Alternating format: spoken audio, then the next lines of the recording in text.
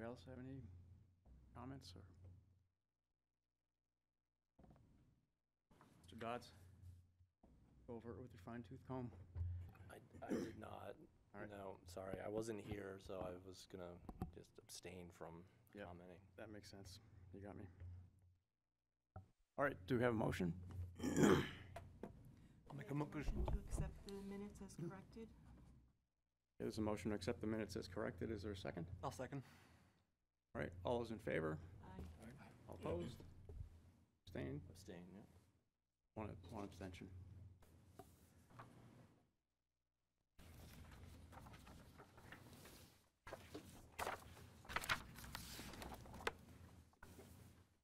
And I'm sorry, I was looking down when the second came in. Was that Jeremy who seconded? Yes. Thank you.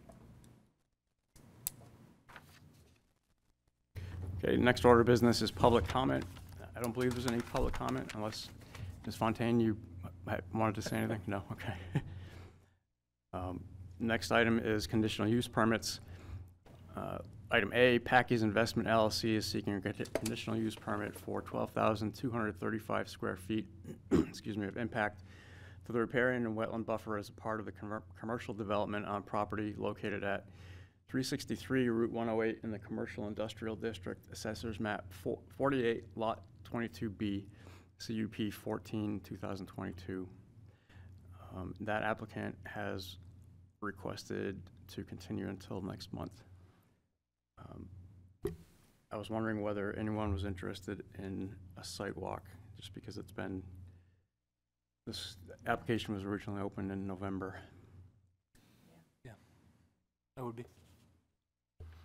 The only question I've had on this is that this is his second go around with us after having an original project jump over here, go direct to the planning board, and then be withdrawn from there at the applicant's request. He's now asked for continuance, I think, is this 3 or 4 times here? Mm-hmm. At what point do we stop continuing him and just drop this?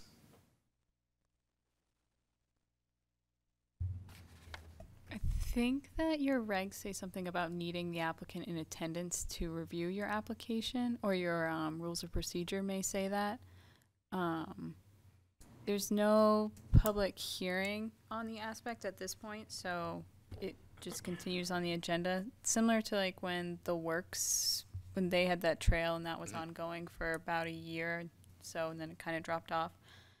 I can relay to them that you guys are concerned about how long this is taking, and inquire if August will present an applicant before you, and indicate that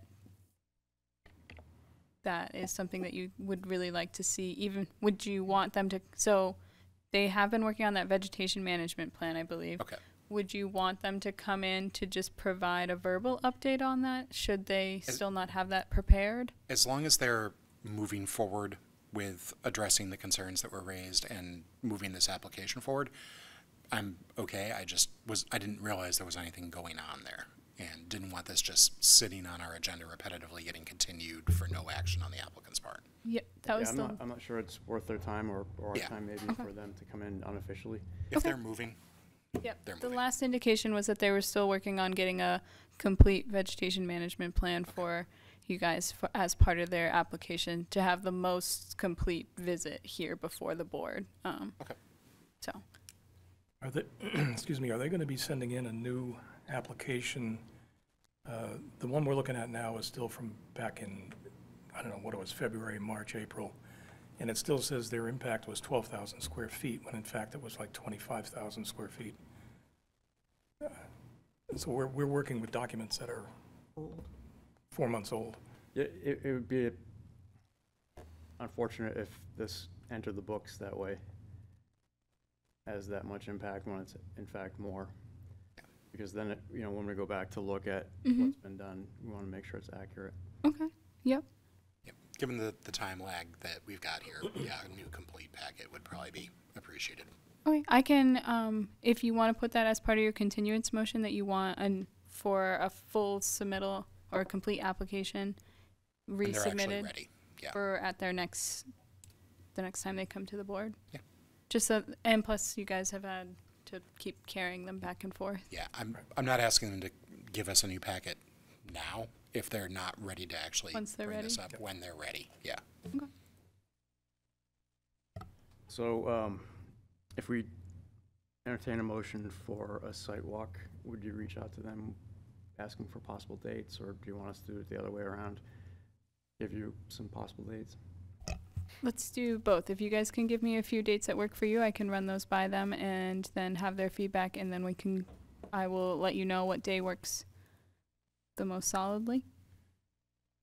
Do you want to see if you can get the veg management plan first before the site walk? I think my idea for the site walk was just not having eyes on what's going on there. And I'm not sure how much longer we're gonna continue. Okay. But yeah, ideally, we would have that in hand. Maybe do another one, I don't know. Okay. What do you think? Would we want to get a report back from them on when they think they're actually going to be ready, and if it's like September, get in the site walk at that point? Rather than, go now and then find out that they're... Yeah, maybe hold off for a month. Okay. Maybe if you could ask them about where they're at with the veg management plan. Yeah.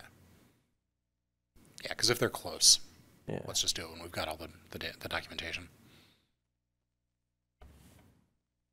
Okay, so motion to continue to next month, the August, whatever date that would be, an August meeting of the Conservation Commission, with a request to the applicant for an update on their progress, and for a new packet when they are ready to actually come before us. I'll second. It's the 9th. 9th, thank you.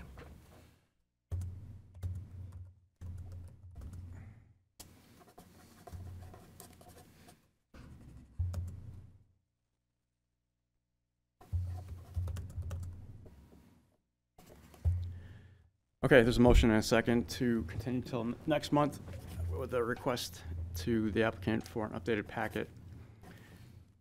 And A site walk to be scheduled when they're ready with a complete plan, if it's soon. yeah, and an estimate for when the plan will be ready. Does that get it right? Yep. All right. I guess I'll call names. Mr. Breyer, Yes. Mr. Rhodes, Yes. Ms. Smith-Kenyon, Yes. Mr. Degler, Yes. Mr. Dodds. Yes. All right, and I vote yes. So the motion is passed. And when you're ready, we'll move on to the next Ready. item. Okay, this is the item B. Michael Davis is seeking a conditional use permit for after-the-fact excavation and alterations within the riparian and wetlands buffer on a property located at 25 Otis Road in the residential single-family district, Assessors Map 31, Lot 49, CUP 3, 2023. This applicant has also requested to continue till next month. And I don't believe there's any plan available.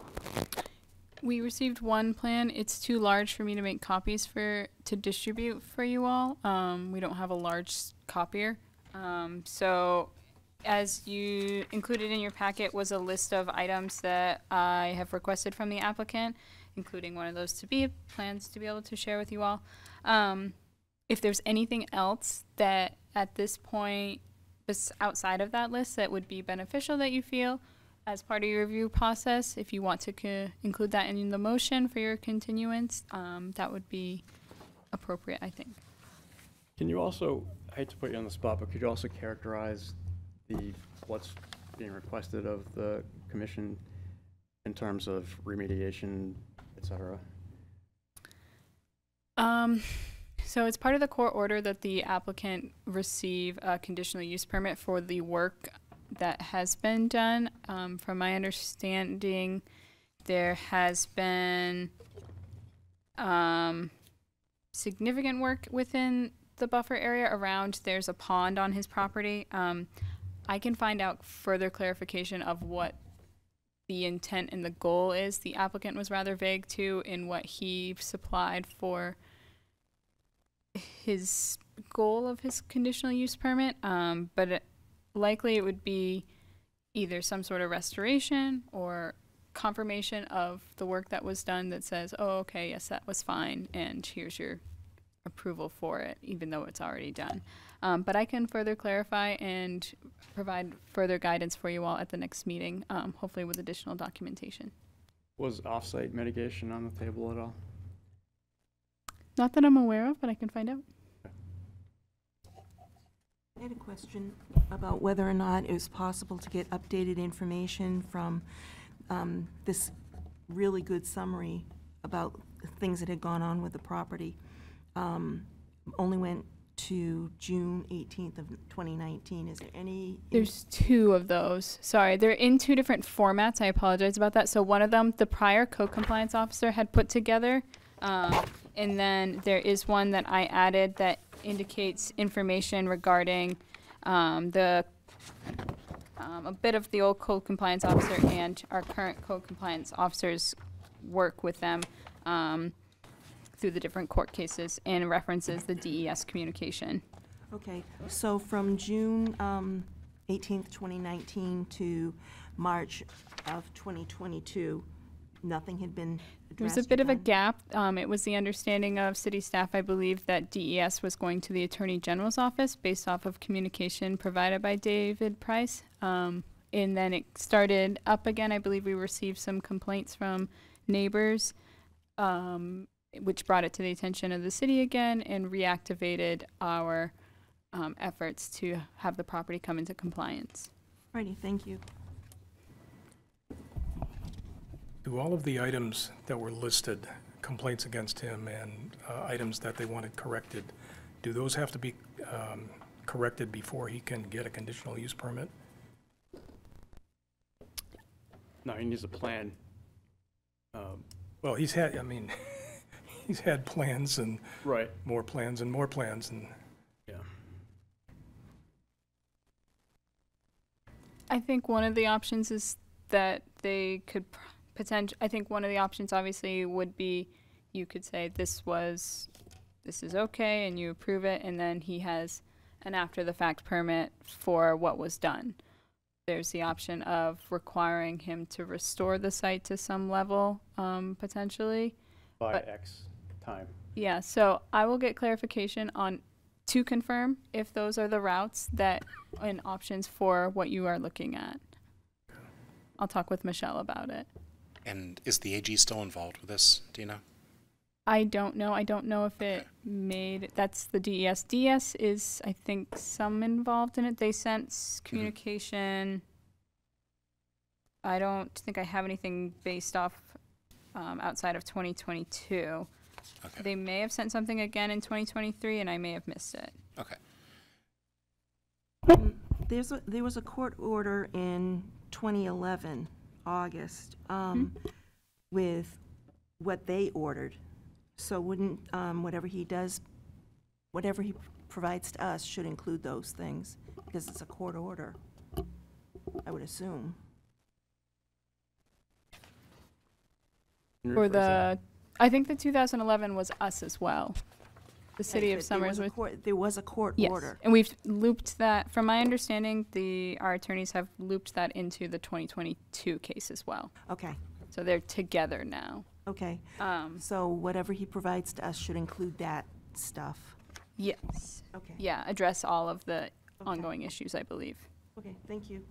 Have the wetlands issues been teased out of all this documentation? Like the berms aren't in here at all? The berm is at the street, so that's not within the buffer. Right, I just want to make sure that it's not coming into, That's not of concern for the board to review. It would just be wetland issues. right, that's my concern. I just want to make sure that it's not in any of this. It may reference it, but it's not something that you guys have to act upon for that. That will be, Public Works is more involved in that one. So just for everyone's knowledge, there are several issues involved here. Yeah. There's the wetlands issue, and then there are others. For, the berms, for example, that's outside of our purview.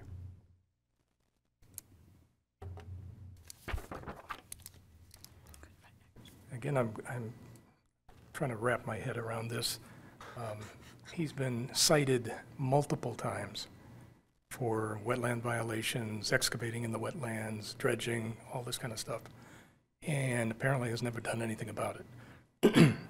So he's coming before us looking for a blessing on what he's already done. And if we tie it to, we'll give you the conditional use permit if you do this, well, he hasn't done this in the past, so what incentive is there? Well, we're obligated to do what the court tells us to do. I mean, the court has told him that he needs to request a conditional use permit. The conditional use permit can include a deadline for when things need to be in place. And if they're not in place at that point, then code enforcement can move forward again. Maybe, who knows, maybe it ends up back in court, and then it's the judge's decision on how to respond. It's a slow process and Yeah. can be frustrating. But I mean, we couldn't go and say to him and say, we'll give you the conditional use permit after you've corrected the items that were already identified. Potentially could, I would think. Yeah, generally that's not how it works. We've had after the fact applications before, and we've requested that the applicant finish the remediation by a certain date. Yeah. And they haven't in the past, and it has gone back to court, and there have been monetary penalties and that sort of thing. All right. Does that answer your question?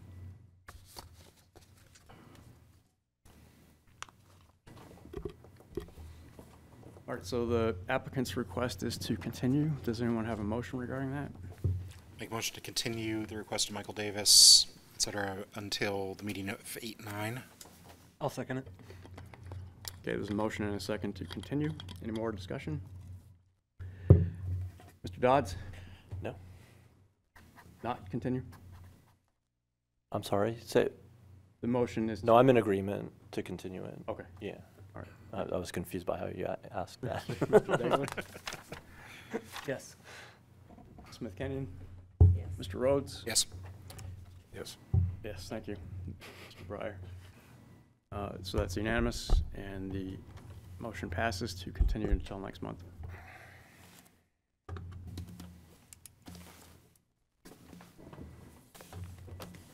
New business? Any correspondence about new business?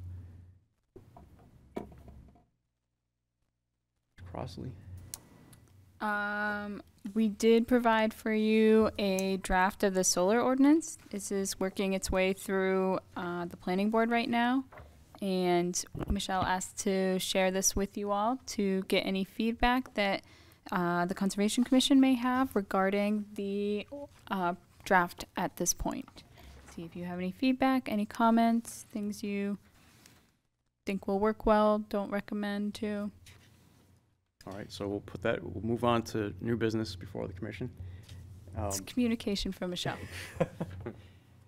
Thank you. Yeah, so we have a draft of the solar portion of the zoning ordinance.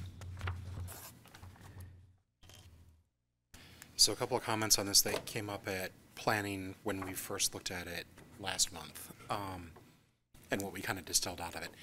Rooftop residential is pretty much unrestricted. If you can fit it on your roof, it's good. Where things started to get some questions was around installations at ground level or mounted on posts, kind of like what we've got behind the car wash out here. So concerns popped up around that, around impact on neighbors, the size of the installation for the rack mount type ones. I think we had an installation of that at a condo community down off of Main, heading towards the main line.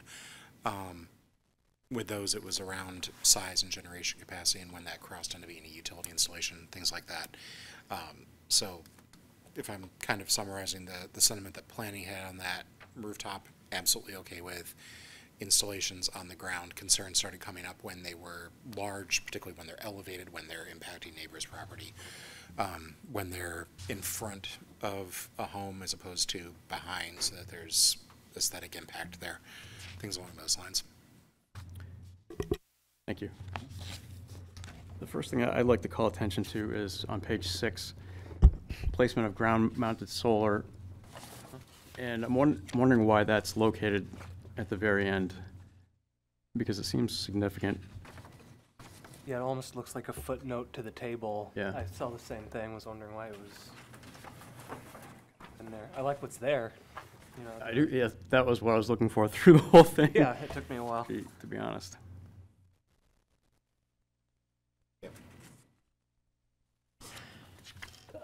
There was one thing that I thought I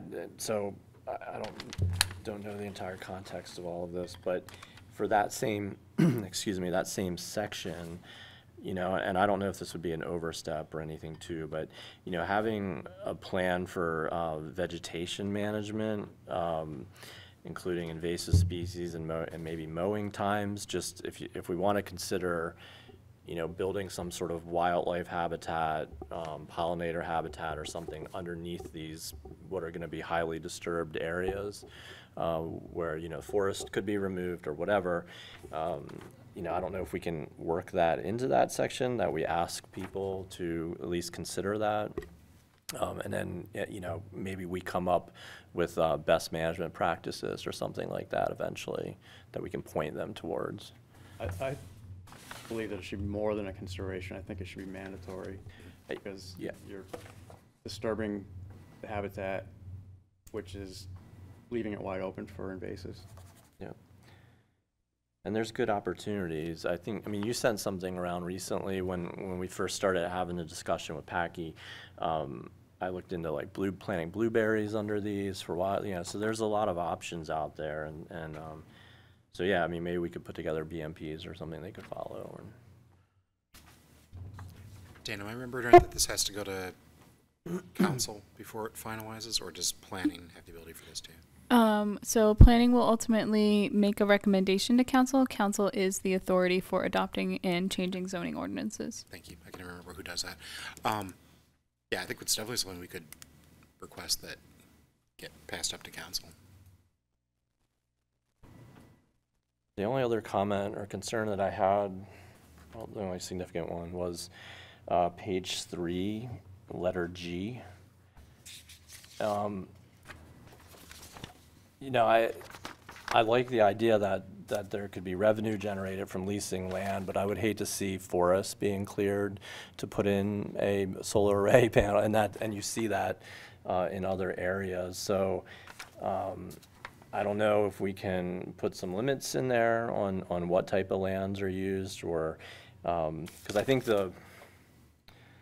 probably the focus there is, thinking of an abandoned field or something along those lines, but it could also end up with, hey, there's a nice chunk of forest in an area that could be cleared and panels could be put in. So maybe some limits on that could be considered. I agree, yeah. I think it's great if it's in already disturbed areas. Mm-hmm. Especially already disturbed areas that are not close to the wetlands. Because hopefully, we want to regain some of that disturbed area near the wetlands. Would that have to be contingent on actual zones? Residential, industrial, et cetera? So G is specifically talking about city-owned land. So Okay. it would potentially, depending upon the structure of the use, zoning wouldn't necessarily always come into play because of if it's a government use. I think it says privately owned or. So they're talking about for Systems. the Okay. ownership of the solar arrays. Okay. So such as the proposal for the one at the landfill. Yeah. So that would be an example of what that's addressing. Okay. That basically the city is permissible to put solar arrays on city-owned property, and they could enter into a private lease or operate it themselves. So we could stipulate for city land, it'd be independent of zoning designations, right? Potentially. Yep. So we could have a request in there to prohibit the clearance of established forest or established timber. I may not limit it to forest. Wetland, definitely, We've already got a stipulation that it can't be within wetland or within wetland buffer. right. So I would assume that would include the forested buffer, the full one. Maybe it should be spelled out, though. Mhm. Are there any other placements that, habitat types that you'd be concerned about? I mean, we don't have a whole lot in Somersworth. Yeah. Nothing else jumps to mind for me. Pine barrens.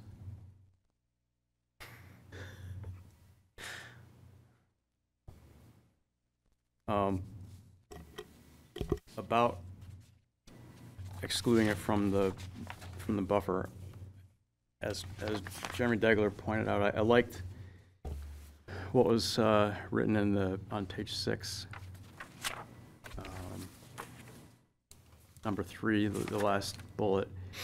Ground-mounted solar shall not be allowed within the wetlands buffer, period.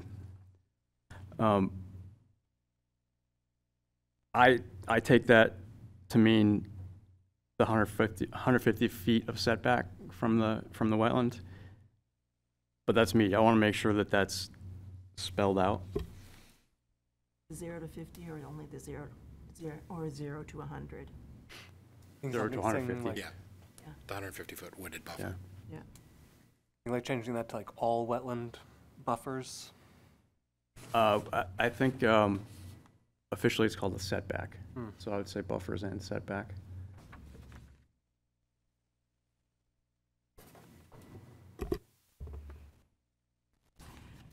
I had a question, and I don't know if it's just because I don't understand something, but when it's talking about, am I interrupting you? No, Okay.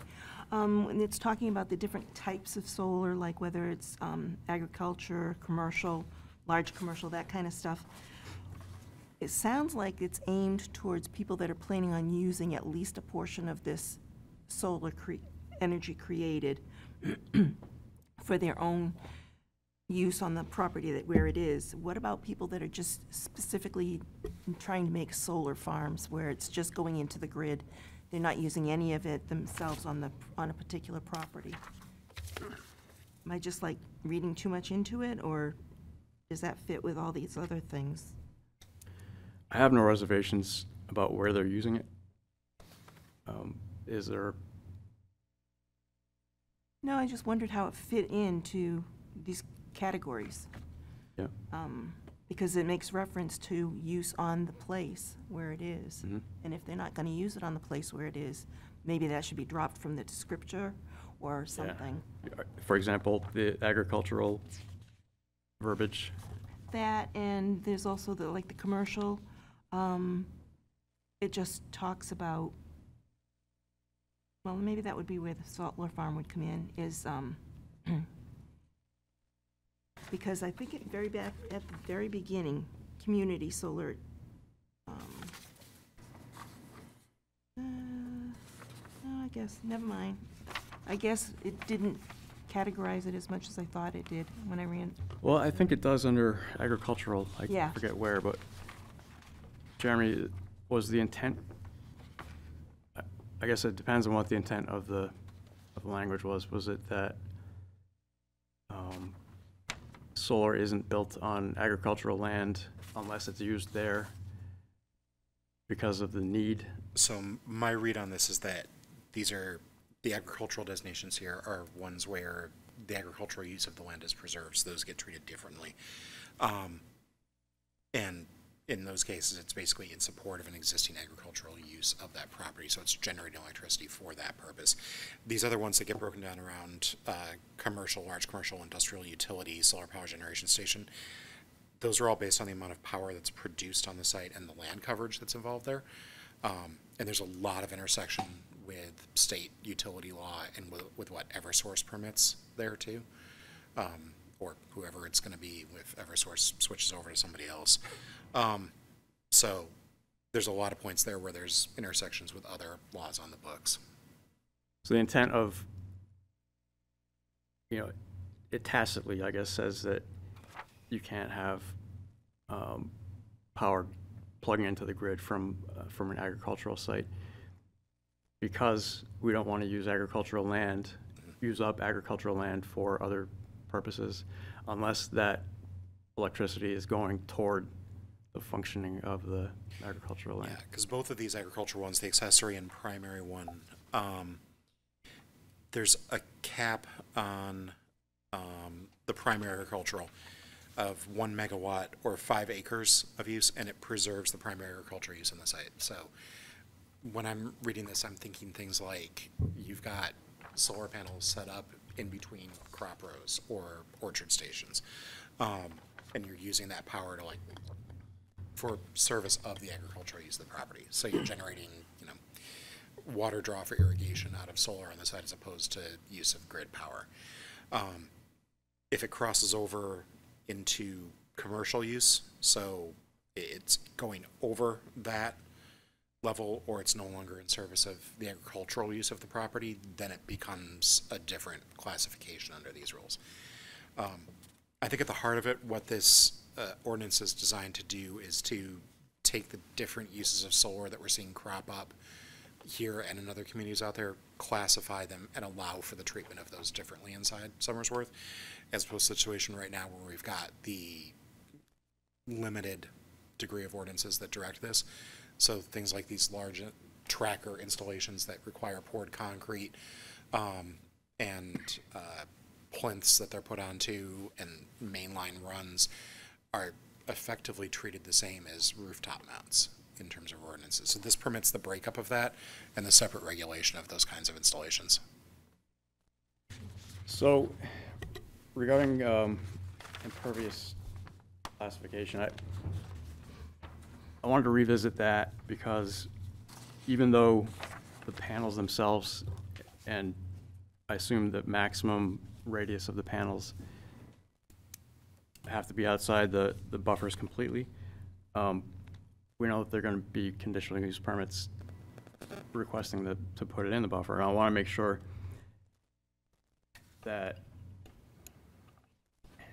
the runoff from the panels is different from regular rainfall and may change the character of the habitat. So maybe if it's within the buffer, that it's considered impervious. As things are written right now, or as things are written in this right now, if you're doing anything inside the buffer, you need a conditional use permit for it already. So that would get handled on a case-by-case basis. Yeah, but once you apply for the conditional use permit, they're going to look back here to how it's defined, and if it's defined as pervious, then there's a different allowance for it within the buffer as for impervious.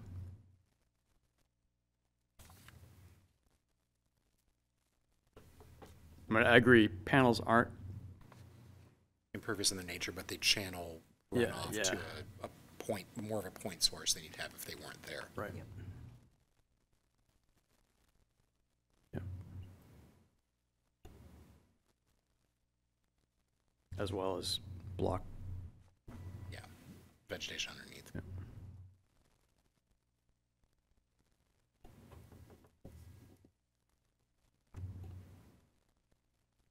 Did you get that? You don't think they're impervious surface? I'm Essence? hoping that there can be, that it can be explicitly called out that if the panels, if there's to be a conditional use permit application, to locate panels within, even the overhang of the panels within a buffer, that at that point, they're considered impervious. Yep. I'm going to clarify with Michelle too that where if it's calling out that they're not supposed to be within the buffer, if you can still get a CUP to have them in the buffer, or if that negates that allowance, or if it's better to update then in tandem the wetlands ordinance to put this in the prohibited. Okay. I'm going to clarify with her about that course of action. but I will, if it is still the CUP, let her know that the recommendation would be then for within the wetland area buffer setback area, this would not, we wouldn't classify it as impervious. Okay. But that's your recommendation. Yeah, thanks. Do you have any sense, Scott, of how they control runoff from those? Or Jeremy, have you seen anything where is it directed or is it just there's nothing, it hits it and comes off wherever it comes off? I don't know that we've had ground mount solar more than once or twice actually go in. We approved a request for one up behind the Duncans on 108. I don't know if that's actually gone forward. Yeah. They did put one in? Oh, Okay, yeah. I don't end up in that part of the city too often. I don't think that was anywhere near wetlands up there, so we didn't talk about it to any great degree on that one. I think the only other large ground mount that's come up in front of us were the stuff that Packy's done behind his car wash on High. There's no drip edge or anything on those. We had I believe that had been a condition when it went. He came On the back. panels themselves. Oh, the panels Yeah, there themselves. was crushed stone underneath. Okay, so He that didn't came go in. back and had that removed. He did. That's when he added the other one at the car wash If that's been removed on since High Street. He came back before the planning board. It was I thought we had included that as a condition when planning board approved it. your first approval of them. That was a condition of approval. And then he came back to have that condition of approval removed and added one more, at least on Penny Lane. That was 2021. It took a minute to get through. I think he had tried to do that was a few meetings. It was like spring of 2021, I I think. know we'd requested multiples on the site and it got pared back. I thought we had the crushed stone in that one too. Originally, yes. Okay. But I don't think there's been any other like large rack type mounts going into the city other than the one up behind Duncan's. I know Continental was looking at it, but I don't think they moved forward. Kevin, did you have a follow-up on that question? Not really. I'm going to look around at what, I hadn't really thought about this before, but it's a difficult situation because you have a panel that's moving and you can't necessarily always direct water a certain way. So I'll just look into what other places have done to if there is consideration for that or not, or if it's just it runs off where it is. Yeah. I've worked on several large-scale projects, and for all of those, it's always just been if it runs off, it runs off. Really? It's just kind of, Okay. yeah, there's been discussions about putting kind of like crushed gravel drip edge along some of it, but Mhm. in the end, it's just revegetated and hope for the best. I am anticipating to get their stormwater report upcoming in the next few weeks. The Norway Plains indicated. I can share that with you guys if that would be beneficial. It's for Penny Lane. Yeah, that'd be good. And if there's one coming in for the one up behind Duncan's too, I'd be curious if they've had any hits there, because I think that one's a rack type where they're just out there. Yeah. So if they're getting erosion on that site. Between Duncan and the storage units? Yeah. Yep. So when you see the crushed stone, is that crushed stone the entire radius of the panel? Yeah, so on these, it was just like the panels wouldn't move; they were just Oh, all, okay. long lines. Yeah, and like along what- that, just that close edge, would just be crushed stone right at that lip, and everything Yeah. else is just Huh. vegetated.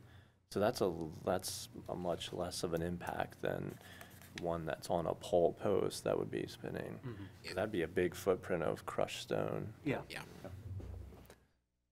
That's another point that I wanted to touch on. There's a 20-foot limit in here. And for panels that are vertically fixed, I was thinking that maybe we might want to consider allowing them to be higher. I think my peak of my roof is 25 feet. And as we were talking before about development, higher, I think, is always better if possible, because you can pack more in and disturb less land. So I think the concern for residential was around, shading your neighbor's yard. Yeah, if and you view, backed yeah. in. But even when you're talking about, residential in some of the older parts of the city, like mine's an 1890 building, I think my roof peak's like 32 feet and it's 2 stories with an attic. So we've got residential that goes up well above the 20 that is very normal in the city. So yeah, particularly in a tracker type array where it's not constant. Could be some nuance there. And there's likely to be new technology coming out that has different designs that may need to go upward. Yeah. Are they allowed to go over that 20? That's probably a question for Michelle. Would they be allowed to exceed that 20-foot with a CUP? CUPs are for residential solar. I can clarify if it's dimension wise as well, or if it's just use wise.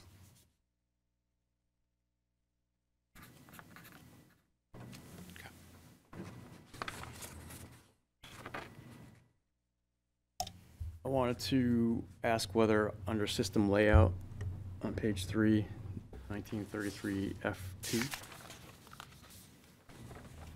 we could ask that required clearances for maintenance access, access roads and pathways and material makeup, surface material makeup could be included.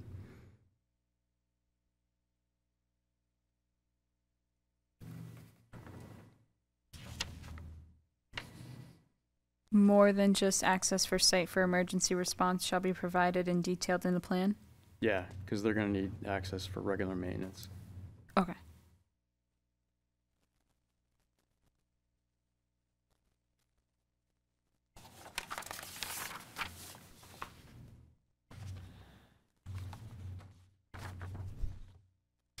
And if that stuff needs to be kept clear, then, like Kevin was saying,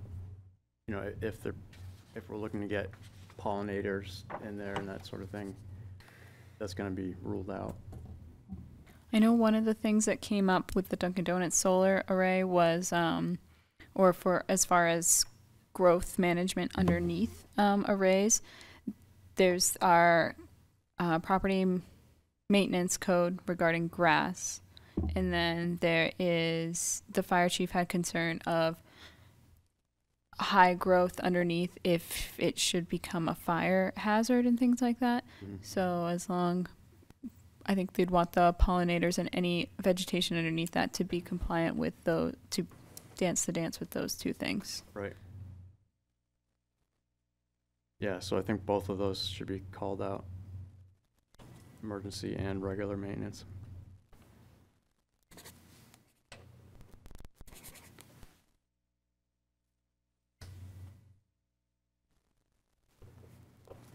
I didn't see anywhere in here where, I know that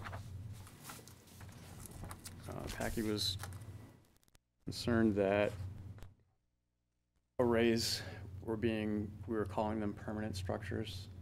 He was of the opinion that they were not. I'd like to see them called permanent structures. I don't see in here that they are.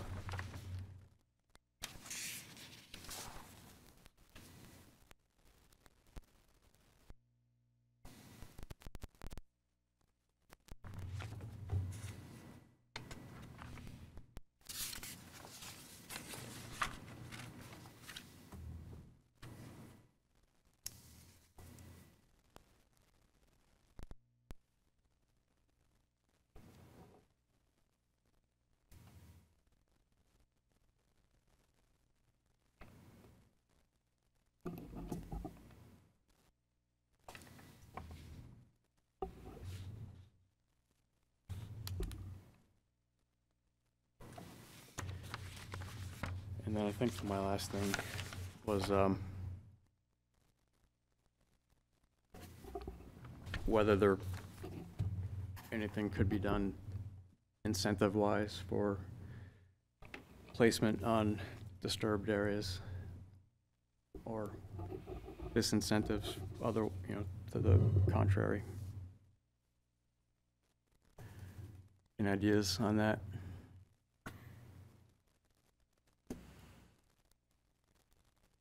I don't know if it could come in the form of tax relief or something like that. There's an exemption.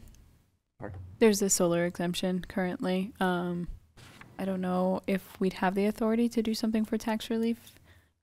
It could have to do with, I'll run it by Michelle and see what kind of ideas she has for that. Okay.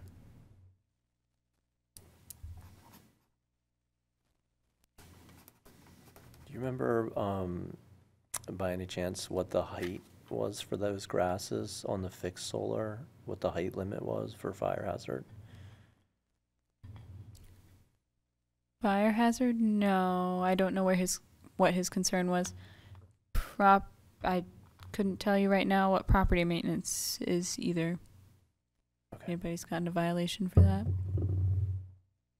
I think the request was just that it be held to the same standard as general property maintenance guidelines. Yeah, they're required to basically keep it. Mown down. Yeah. Yeah. His concern stemmed around like tall, dry grasses Yeah, and the electrical aspect of it. Okay. But yeah, I couldn't tell you off the top of my head what code compliance requires for if your grass is too tall, what they send letters for. And also, width. How wide does it have to be cut?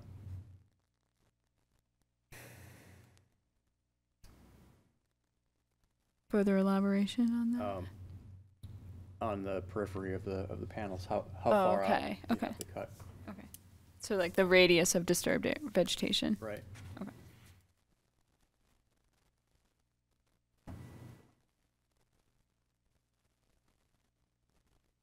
Does anybody have any sense, that's a new array out at Duncan's, and it just seems like the fixed position arrays would be being phased out to ones that can track better, but does anybody have any sense of that? Are we gonna be seeing, the fixed direction farms as much as directional trackers?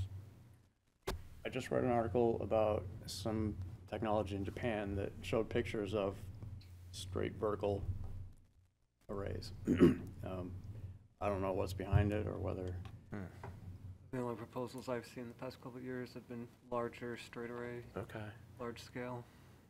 Yeah, it's very different what we would want to manage in the understory for those then. I think what gets installed is really more of an economic decision. Like the Duncan site, they had a large expanse of land to drop those flat arrays onto, and at the luxury of space, that probably becomes a lot more economically viable with things like what Packy's installed at his sites. He's generally got compact chunks of land he's working with for his businesses. Okay. It's a more intensive use there. So Could have something to do with shadows too. Yeah. Your surrounding trees and buildings.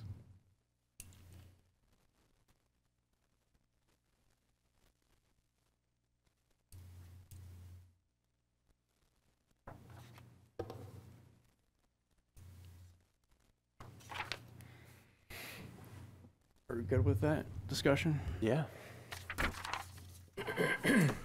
It's great to see it being developed, I think Yeah. it's really useful. Agreed. Yeah. I appreciate that we were able to look at it. Yeah. I will share your comments with Michelle. All right, when you're ready. Old business, easement monitoring. I have nothing to report, except that we still need someone to take the reins on that.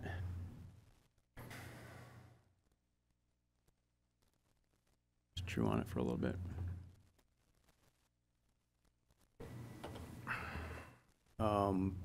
Item B, community wildlife habitat item for the city newsletter. That actually went in for the July newsletter.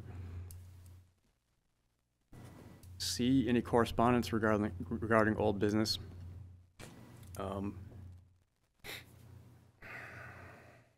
I held off reaching out to BCM, is it BCM Land Law? Again, until I got, I made sure that I had the most current deeds and documentation for Malley Farm. But there was an attorney who was willing to talk with me about it.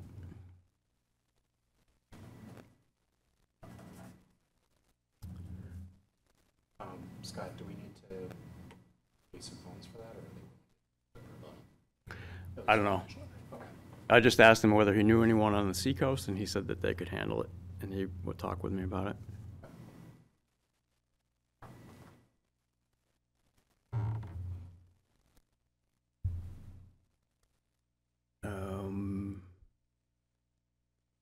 Member items, subcommittee items, and reports.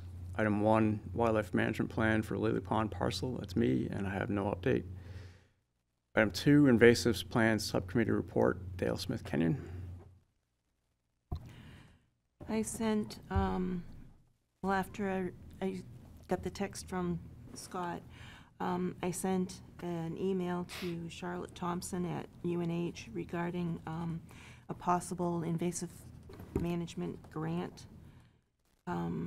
So I'm waiting to hear back from her. And I also touched base with, Let me expand on that. okay, I mentioned her name because I did the Great Bay, whatever it was, survey email that came out through Cooperative Extension. And they had mentioned within that survey that they were considering providing grants for implementation of the plan initially, as well as, and/or grants for ongoing maintenance costs. So, we may be able to benefit from either of those if they come out with them. But they also mentioned that they have professionals who can, in the meantime, who can help us come up with a plan, oh, okay. prioritization. Charlotte was the spearhead for that stewardship survey, but Rebecca DiGirolamo, I think, is also still our point person. Rebecca's left her position. Oh, has she? Yeah, she's no longer with the state. Rebecca's The not. job is being filled now, I think. I think I saw it flying.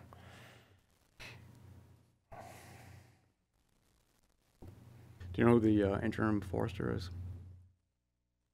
Boy, I do not, or I don't remember. There was somebody covering, but I feel like maybe 2 weeks ago or 3 weeks ago I saw the job advertised, so I would assume they'll get somebody in there soon. I can find out though who they cover. Okay, cool. Thank you. All right, sorry. That's okay. And then I also sent an email to Mike Babinski with the question about whether or not the compost that's available at Malley Farm is sanitized or not, and also who's responsible for clearing and maintaining invasives from city-owned property, and clarification about recreational and conservation easements, and what about utility easements. So I'm waiting to hear back from him too. And then I do owe, you forwarded me that letter a while back that I need to follow up on, that I lost it in my email. It kind of disappears off the face of the earth if it's not looked at for a period of time. I'll have to go back through that. What was it about? It was from, I forget her first name, Swallow. Sheila. Yes. Yeah. Yep. About helping out on the subcommittee? Mhm. Yeah, okay. So that's it. Okay, and a little bit more regarding the Malley Farm compost. It strikes me that Malley Farm is maybe overrun more than other areas of the city with bittersweet, et cetera, because people are bringing their yard waste there. And I was just wondering how that collection is handled, and whether there's anything done to restrict spreading. And then when residents come and get compost or mulch for their yards, whether that's sterilized so it's not spread throughout the city. All right, Mallee Farm Trail Subcommittee report, Kevin Dodds. Let's see. So I wasn't at the last meeting, but you all approved the report, and I followed up with the group, and they're excited to do it. It seemed like they had a hectic month or so, so they're gonna follow, or they're gonna reach back out to me. So they haven't started anything yet, but I think we'll, actually, I'll probably email them this week to see where they're at. But they were excited to work with us on it moving forward. They were fine with working within the, that 8-hour window. They thought that would be plenty of time to provide a solid report. So I've written up my notes and sent them to the subcommittee. I hope the subcommittee got them. Did you get a link to a Google Doc? I haven't heard from anybody. You did not. I've been having good luck with email, at least to city folks. Make sure that your city emails go to .nh.gov. Is it .nh.gov? Somersworth.nh.gov now. nh.gov Okay. instead of .com, or I mean, I just go for what is linked. I don't know if any are stale. But so Doug, you didn't get a link at all to a Google Doc to review with the email from me?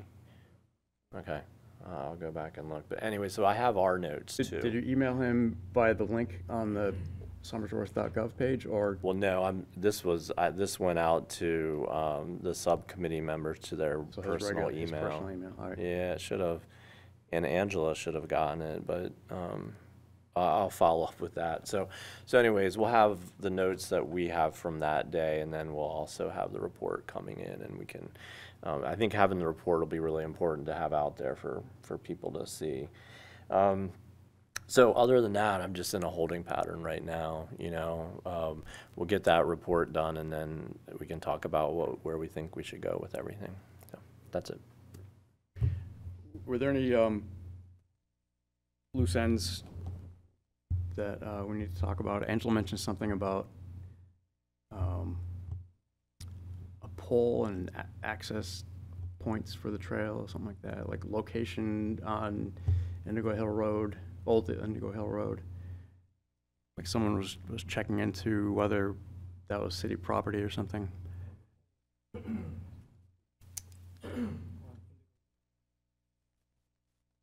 Yeah.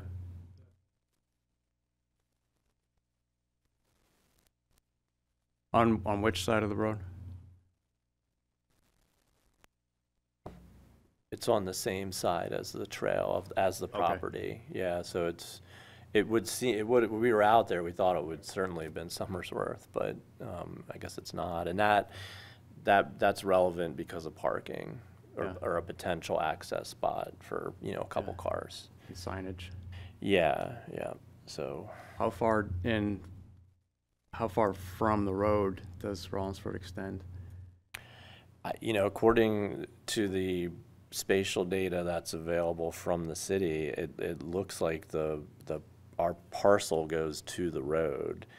But there is a little section that, there's a little bit of space between the border of our parcel and the road. I'm looking at this stuff on GIS, and you're playing around with lines at that point. But we'll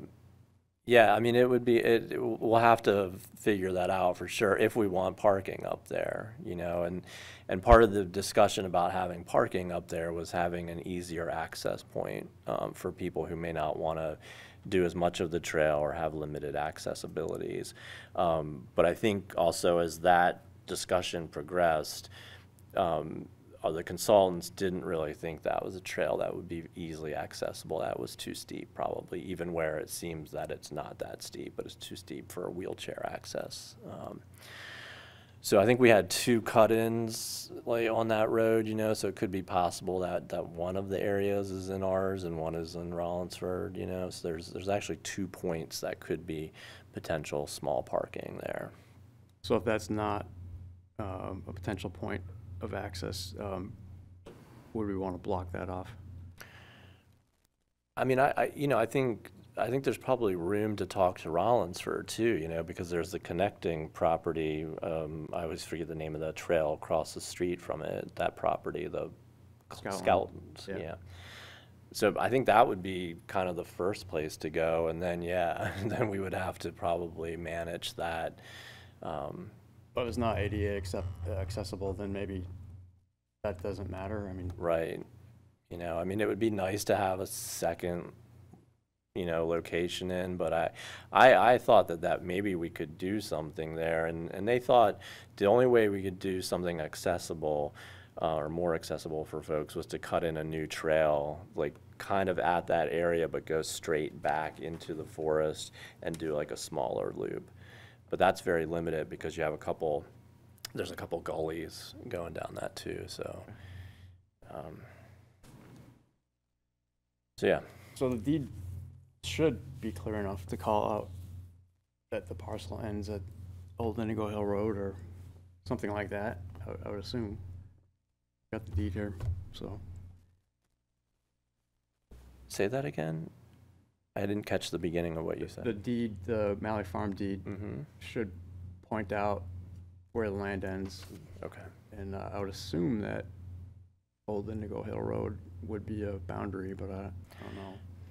Yeah, but it was a surprise that Doug pulled that that pole was on Rollinsford.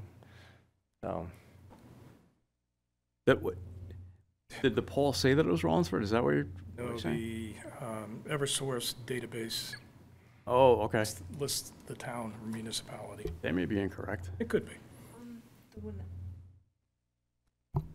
I just pulled it up on Google a minute ago, and there's parts, if you get it really, really close, there's parts where Old Indigo Hill Road goes right into Malley Farm, but the bulk of it appears to be in Rollinsford. That the Malley Farm land does not go up to the road. Okay. But in one particular point, it does. It overlaps the road. Well, we can figure it out. yeah. I think even with a decent GPS out there, we could get a better sense of boundaries. But I think, you know, hopefully it doesn't even really matter. Right. That we can just, you know, talk to, when we get to that place, if we decide we want that access, we approach Rollinsford and then go from there. So I think that's it really for me. I'm gonna, like I said, I'll follow up with them and we'll get a timeline for the report. Maybe I can see if we can get it by, I think when I originally spoke to them, I was saying if we could get it in the fall, you know, by September. So we're now, that's only 1 or 2 meetings away. So that's what I'll shoot for if that works for everyone, is to get that by September. Sure. The September meeting. Yeah. Thanks. Yeah. Any other comments or questions on that? All right. Item 4, exploration of formal conservation of Malley Farm city parcel. And I already covered that regarding the BCM land law. Item 5, city tree GPS inventory project, the online mapping of city trees. I know Doug reached out to Jackson, and you spoke with him from SRPC.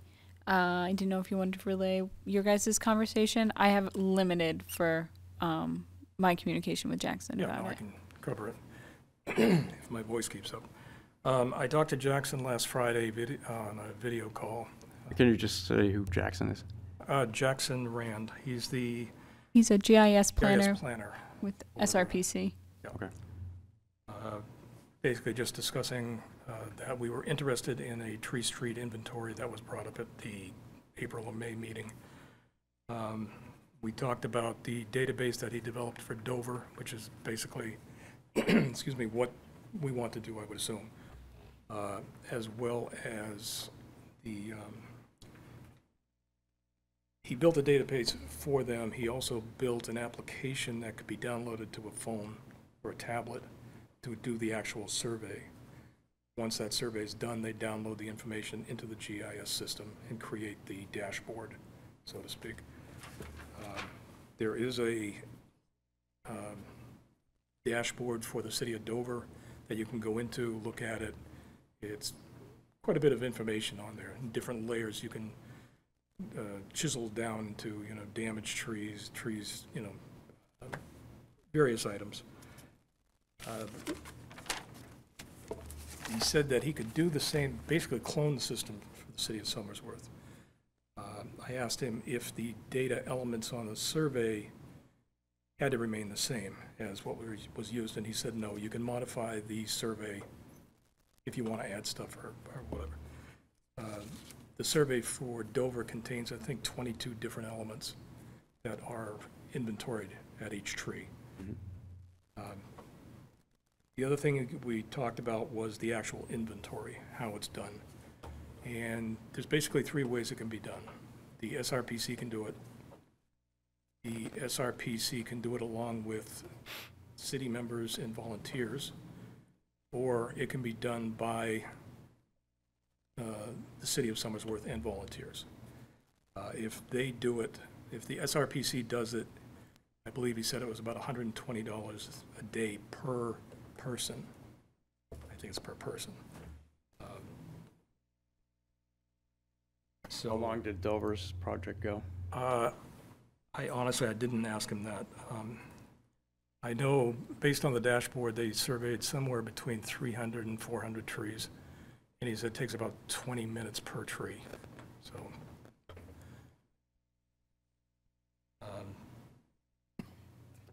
at that point, I said, well, you know, where do we go? How do we start this process?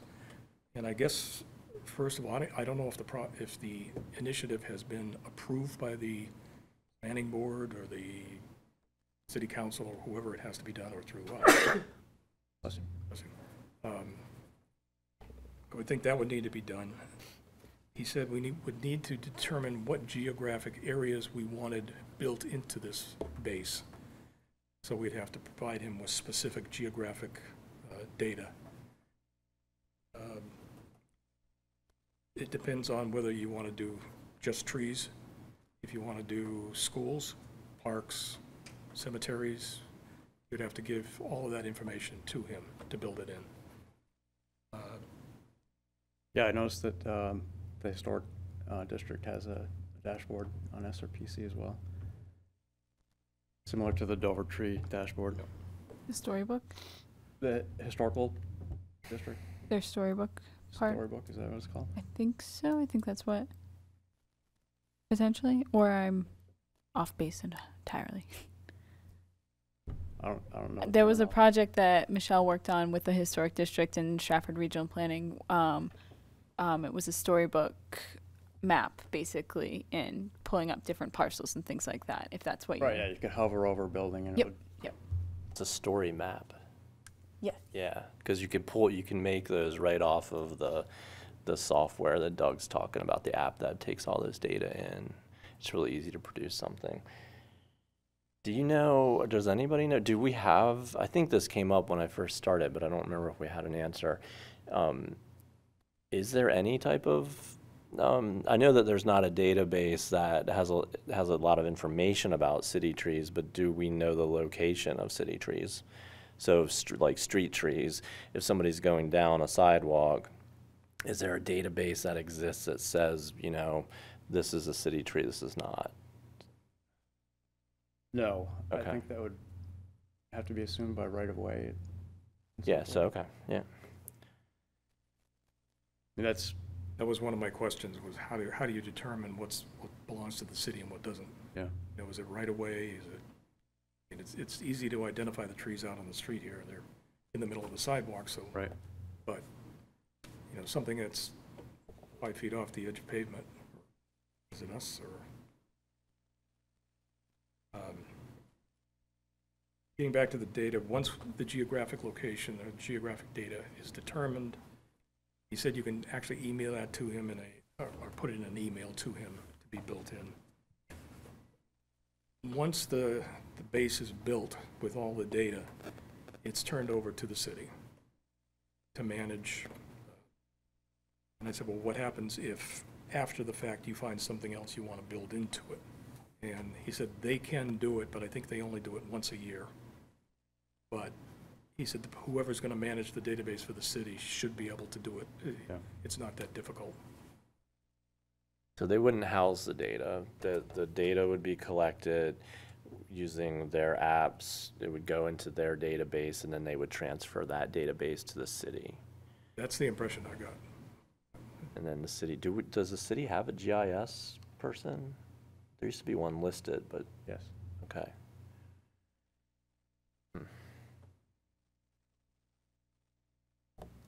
Michelle said. We work together. Yeah, we have some access to it. Yeah. SRPC does a lot for us too, for layers and things like that. Yes, as far as cost for the whole project, not the whole project, if we did our own surveys and didn't involve SRPC, just them doing the database and taking the survey data and updating the base, he said you're probably looking at between 1,000 and 2,000. Yeah, I think it'd be hard pressed to find volunteers, and maybe even staff. So it might be our best bet to go with SRPC. If that were the case, we'd have to find out what trees, how many trees we're talking, to be able to price it out. Scott, I know the city's, there's a 50-plus walking club starting up. I'm wondering if we could leverage groups like that to potentially do some of this. Possibly, you could also run it by AJ Dupere, the urban forester, who's done a lot of work with Mike Babinski on tree planting in the city. He did a walk with, did you go on that walk with the Conservation Commission and AJ? Over at the Mountain Farm? No, it was downtown. Maybe it was No, I didn't. Sustainability Committee. Anyway, he's aware of some of the trees in the city. I don't know to what extent. I mean, so they're asking you that they want an estimate of the number of trees that we would want mapped and assessed. Well, I think you would have to provide them with something in order to get an idea of what this is gonna cost. If it's $120 a day for 2 people, at 20 minutes a tree, you'd have to do the math to see, what this is gonna run. I might run it by AJ and Mike. Maybe they could give you an estimate. Back of the napkin estimate. One other potential source here, do any of us have any connections with scouting groups in the area? Because this kind of screams Eagle Scout project. I don't.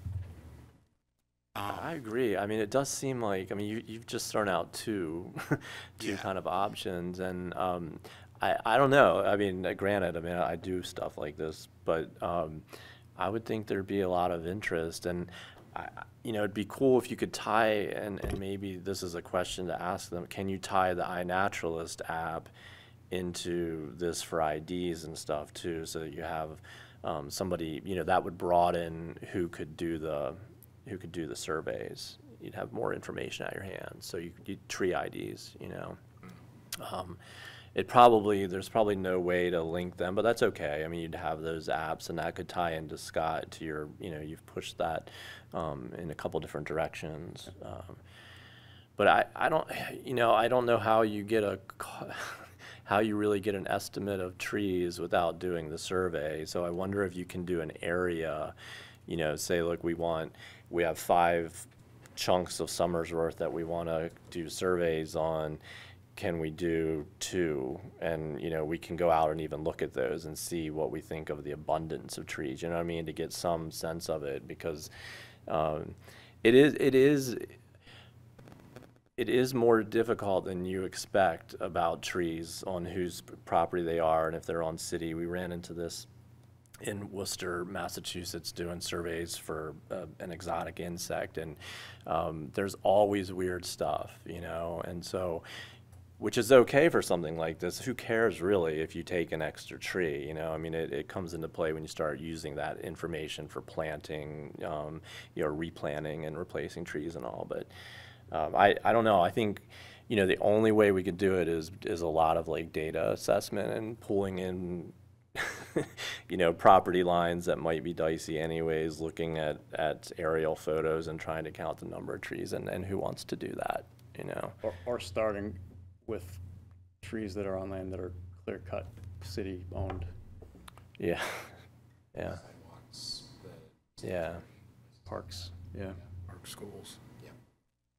yeah, and you know, and having the cemetery done and places like that would be awesome too. You know, those have unique resources often. So, I mean, maybe that's it. Maybe that's the place to start, you know. And the cemeteries are prone to invasives. Absolutely, you know, and they're diverse, so you get, so maybe that's it. You know, maybe we pick a few properties and go out and try to get a count for them and see how it goes.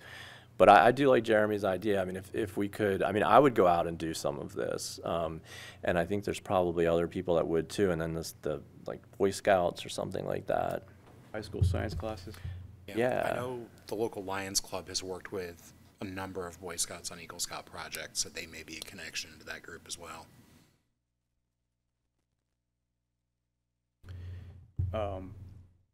6 trees were just planted at Idlehurst. I don't know if you were aware of that. Thank you. They had the kids help out digging, and it's pretty cool. That will count toward our Tree City USA membership. But it would be nice to know what's there, because the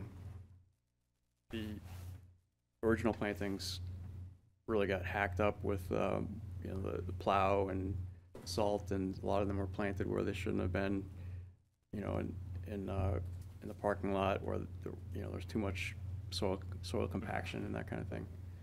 So it'd be nice to characterize what we have, to know where to focus our efforts. And I think I looked at that Dover page a long time ago, but I think that's part of the 22 variables or something, right? Is soil or root compaction, damage at the base of trees and things like that, and that's all helpful to have. Yeah, the other item that I was seeing on there is they have the type of tree, then they have the genus, they have the species, and I mean, do we need that level of detail?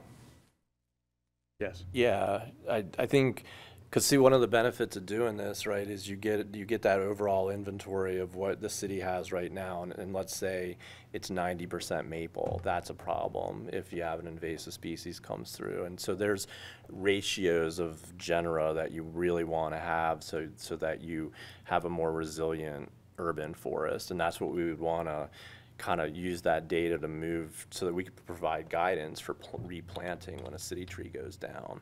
So you'd replace, like if we have 50% red maple, you know, you'd start moving some of those, as those red maple die, you would start increasing diversity or in that area. So it's really useful.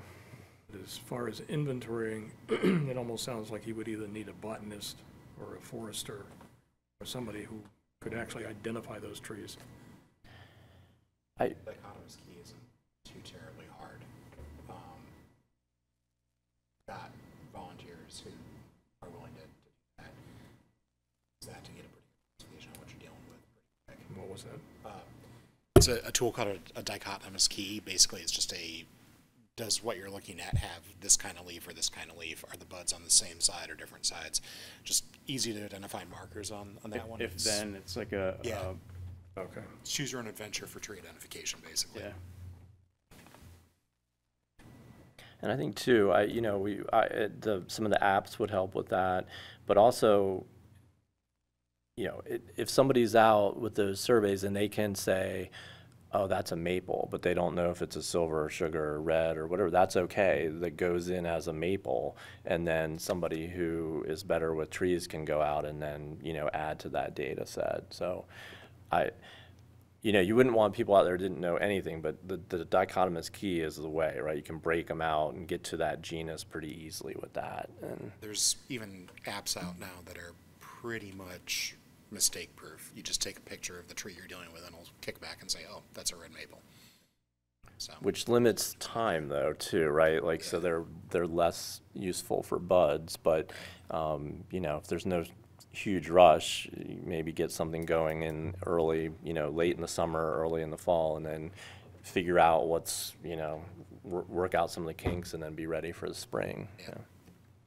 I want to make sure that we're not building a stairway to nowhere. So I think we should have some idea of what we're going to do with the data. Right.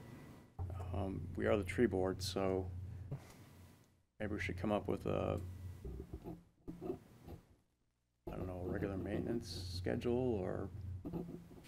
the two things that jump out at me are, Kevin, you had mentioned DPW, or when they're dealing with replanting city-owned trees, they can shift what species they're putting in based on what we've got in the city. This is also something that could be useful for just landowners in the city. If they're looking to plant, if they're looking to harvest what they put back in its place, we can give them some direction on, here's what's going to actually not be susceptible to invasives. Here's what would help the city if you could put this in. So those 2 points are going to jump out. I think that's a really good point, right? That it would be broader than just the city trees, you know? So if an adjacent property owner wanted to replant 5 trees, we could look at the city data and say, you know, there's already a lot of, well, there wouldn't be ash, but maple. I keep going back to maple. You know, there's a lot of maple there, so, you know, let's think about planting something else. The other, you know, we use things like this for exotic species surveys, you know, to specifically target trees, so that inventory becomes really important for that too. Allows you to go right out to the ash or the maple or whatever. So those are 3 things right there that we would want to use it for. So it'd be used as a reference, Mm-hmm. Yep. but not actively used for. And also when we're dealing with commercial projects on planning, they're required to submit landscape plans as part of that. I've kind of become known as the one who always yells at people when they put in honey locust. But there's other examples in there too. We can update the recommended planting lists for commercial properties. If we've got a preponderance of red maple, which constantly comes up in the city, we can strike that or discourage it and encourage people to put in other natives. And we've seen an uptick in hickory that people are putting in, which is good to see. There's other species that if we can identify what we don't have, we can try to get some of that in on commercial use. Well, so the city puts in a fair amount of money to plant trees in the school. The SAU puts in money for it as well. And I think part of the problem with any city project is that you need to plan on the back end for keeping it up. So that's what happened with a lot of the trees at Idlehurst. They just went by the wayside, and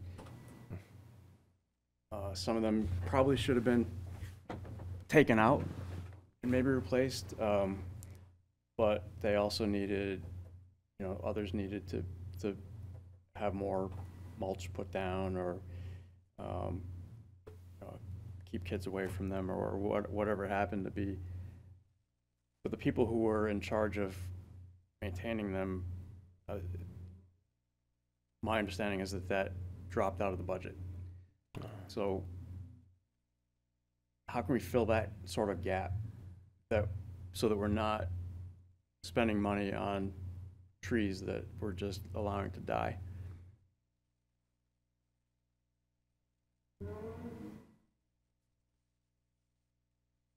Yeah, I don't know.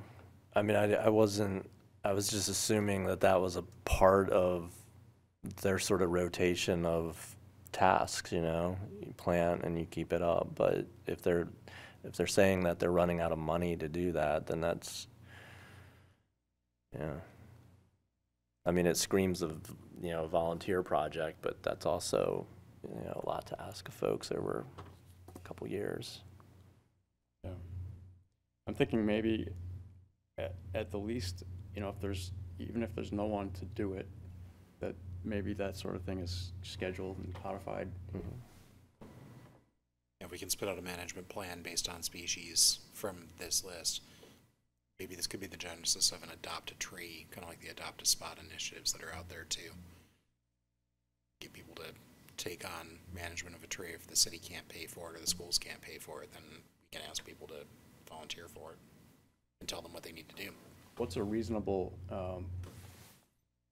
time period for reevaluation of a tree? So once we had the database set, when you would then Once a go tree's back out? planted, how often should you check in on it for health? Yeah, I mean, yeah, so I've not done much of that. I would assume, you know, you plant in the fall, you go revisit in the, you know, early summer, probably another check on it later in the summer. But I don't know how many years, you know, we can find all of that out. Yeah, or maybe it's like, you know, I was thinking sort of individual tree, but what Jeremy just mentioned is, you know, maybe it's like a neighborhood watch type thing on this too. If you, and certainly some neighborhoods would probably be more interested than others, but, you know, you have like not a tree warden, but something along those lines. If we could build something like that with the public where, you know, their neighborhood's trees they're checking in on or something. It's not a huge ask of somebody, and it's directly related to their property and their, you know, area, so. But yeah, I could find all of that, you know, like what is the maintenance schedule? It's a great question, because, you know, I don't really know. What if we as a group do periodic triage of the damaged ones and recommend which ones ought to be focused by Public Works or whomever? Yeah, and if it's a goner, what it should be replaced with, Right. and, yeah. So I was just thinking what I could do is possibly get a hold of somebody in the city of Dover that was on the flip side of their project. Find Definitely. out how they manage it, who manages it, how they determine what's city and what isn't. Get whatever information we can from them.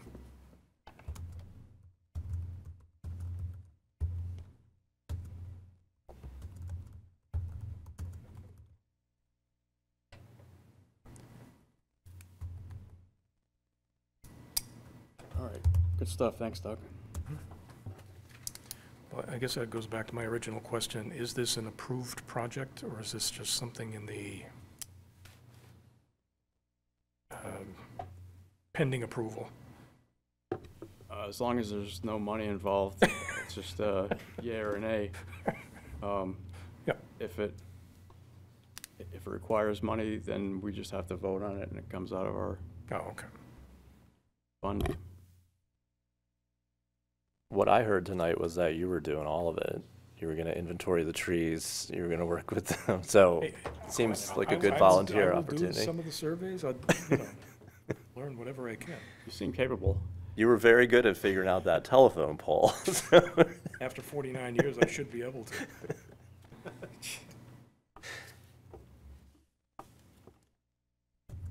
I want to check up on poles, I can do that.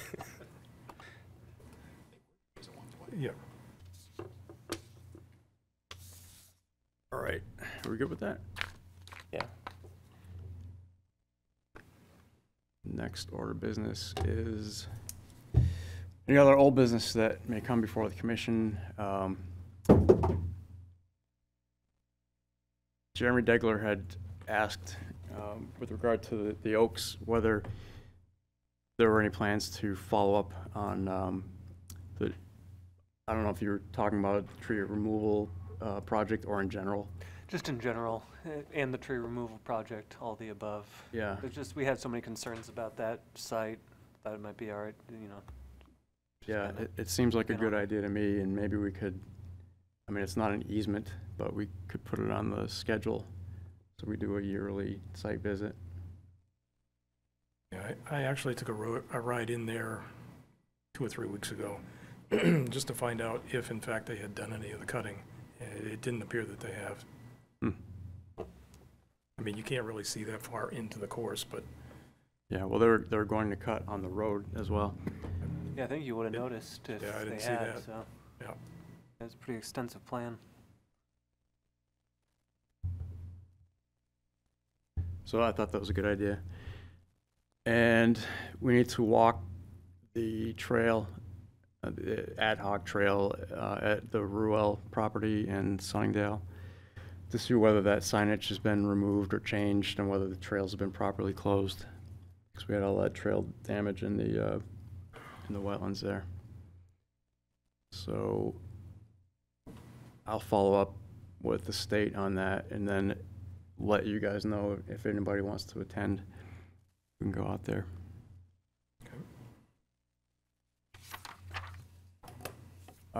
We don't have a treasurer's report. I have one more thing just to share with you guys. Yes. I think I mentioned last month that we had ordered wetland buffer signs.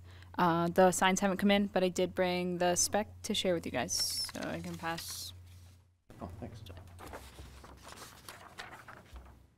So they'll be available at our office at the cost. Applicants will have to purchase them and then install them on sites. Cool.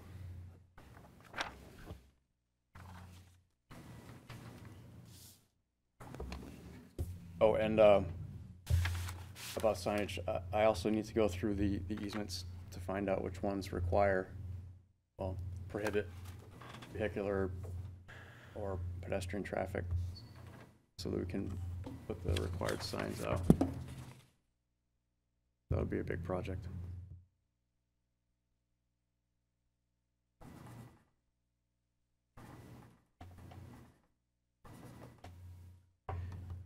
Anything else?